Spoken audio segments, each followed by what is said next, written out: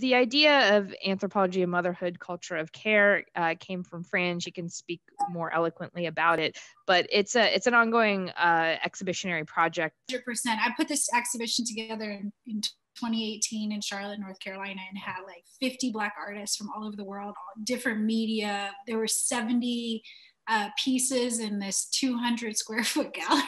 It was crazy. So I share a sign with Hera, the goddess of motherhood and fertility. I think both of us are all about access. Access is really important to me. And people who ordinarily like wouldn't go to art museums, can't afford to go to art museums, wouldn't go to a gallery, like they still deserve to see nice things. They deserve to have access to beautiful things.